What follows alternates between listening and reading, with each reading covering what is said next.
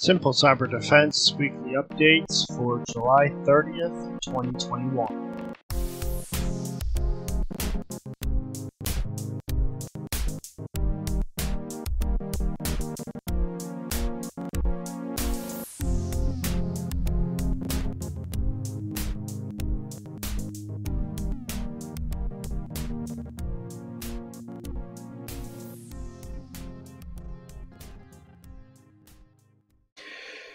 Welcome back to the Simple Cyber Defense podcast. This week we have some interesting topics. We are discussing the Wi-Fi crash bug and the Facebook and phone numbers exposed. So, my name is Carl, I'm joined with Ahmad, and we're going to get started right now. Okay, so earlier this year, there was a researcher who was messing around with a bunch of iPhones, and he noticed that if he set his SSID, which is kind of like the name of your internet, Wi-Fi internet, if you created it in such a way that the iPhone would automatically crash and freeze up. So that format that he did was %P, %S, %S, %S, %S, %N. What was really bad about this is nothing would fix this.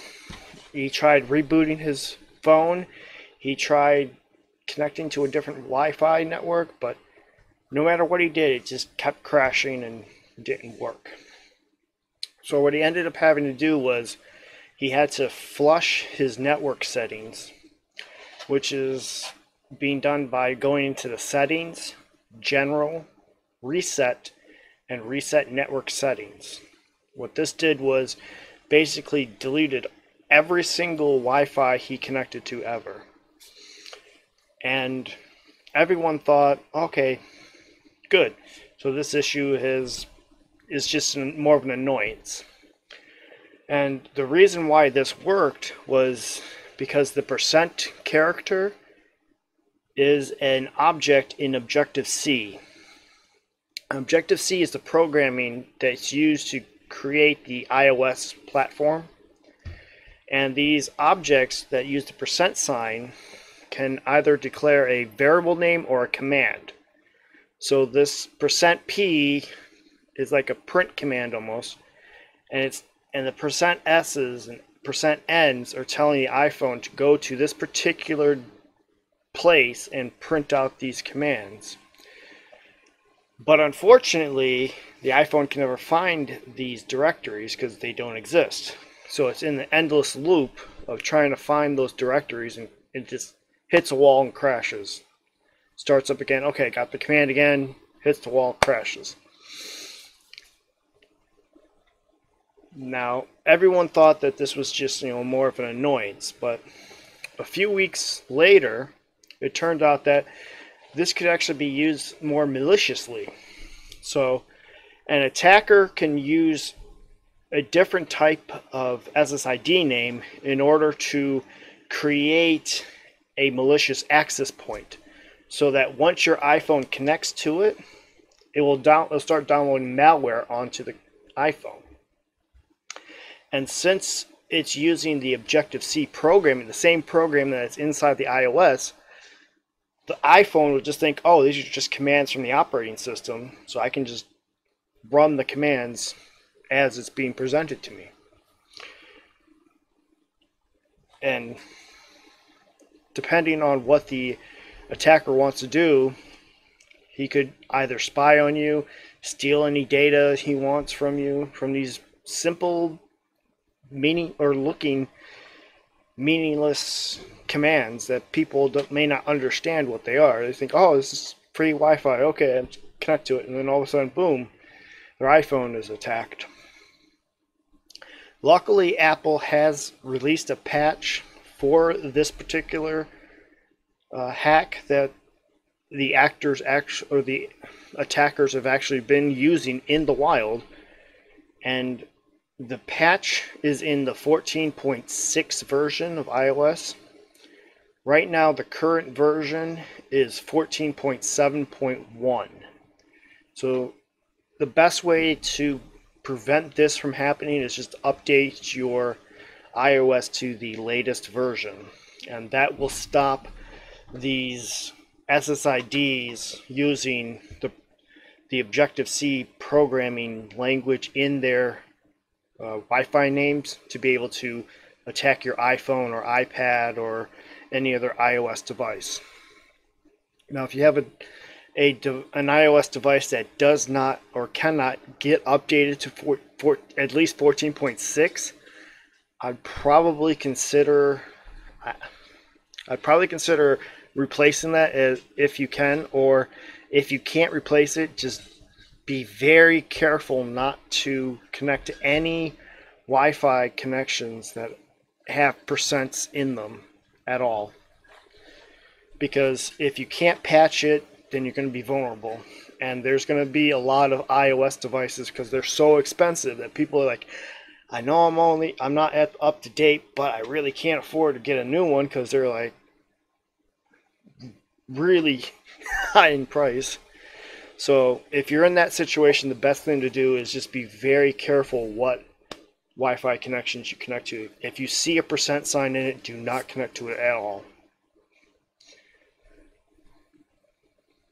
Now, Carl, you mentioned that this was used out in the wild, Yeah. but earlier you mentioned that a security researcher kind of discovered it. Did he discover the actual He code? discovered it. Yeah, he discovered it and did a publish on it, and then Apple did an initial patch, but it didn't patch the malicious side of it.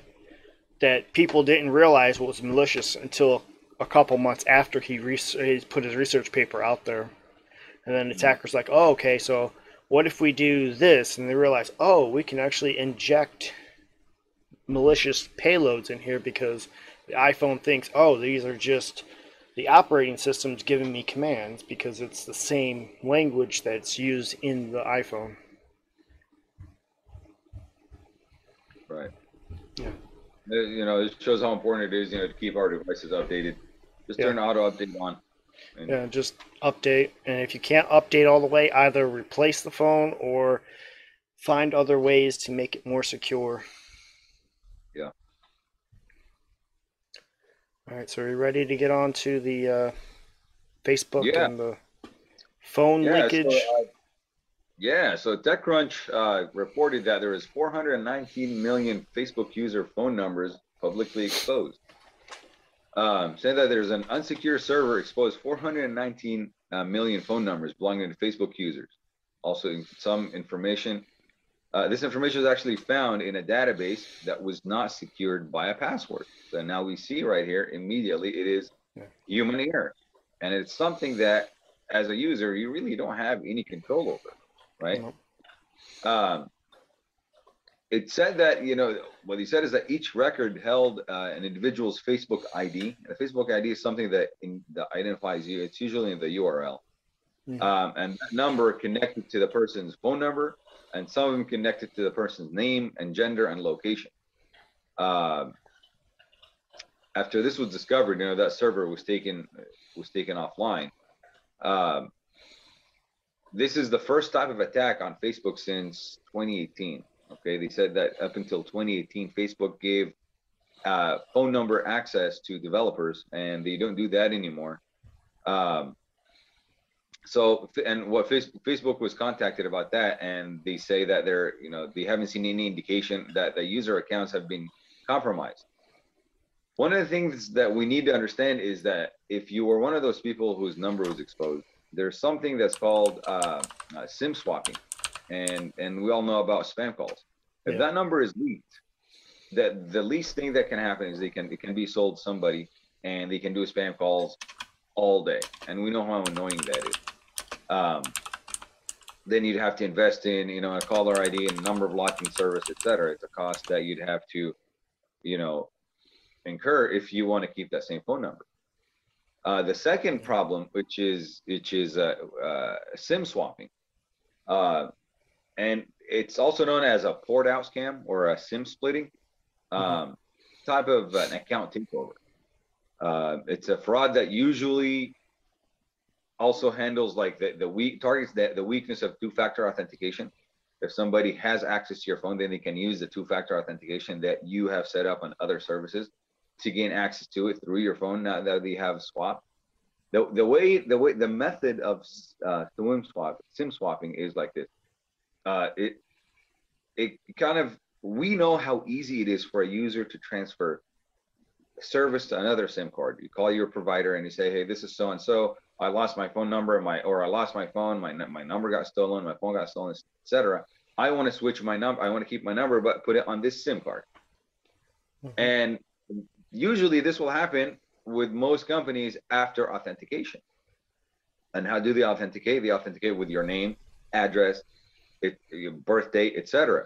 Well, a lot of those things are available a through lot of Facebook. things were exposed as well, right? So now they can call and pretend that they're you, and now they take control of your phone, and they can have control of it for an hour, for 2 hours, for a day.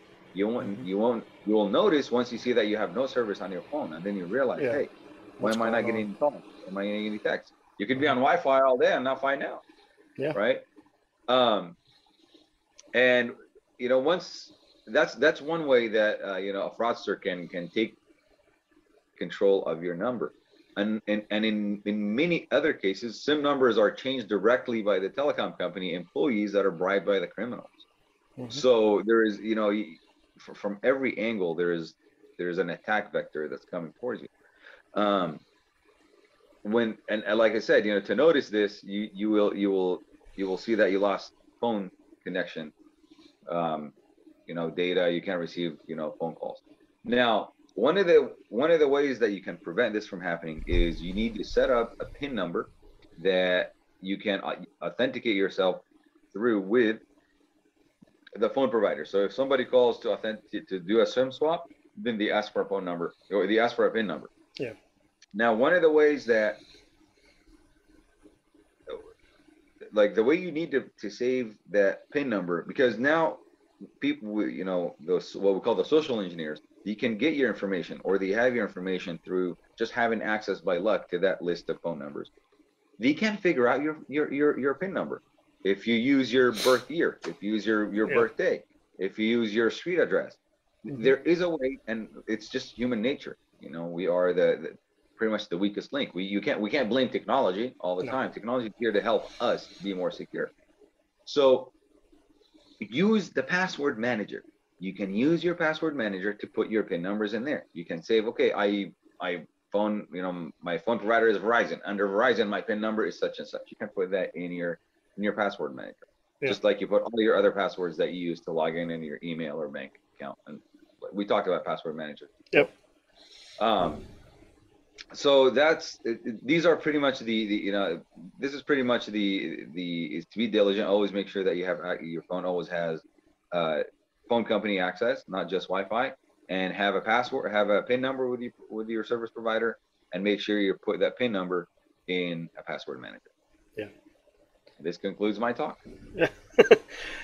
Well, on the topic, when you were talking about the phone numbers in plain sight, remember in 2019, Facebook also had many passwords in plain text on an unsecured server too.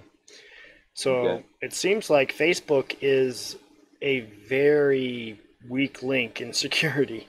So I would be very careful about what data I'd even trust with Facebook at this point, because if they can't even secure passwords and phone numbers, what else is there going to be? Then there's the Analytica thing where millions of profiles were scraped to get targeted for different political ads or something.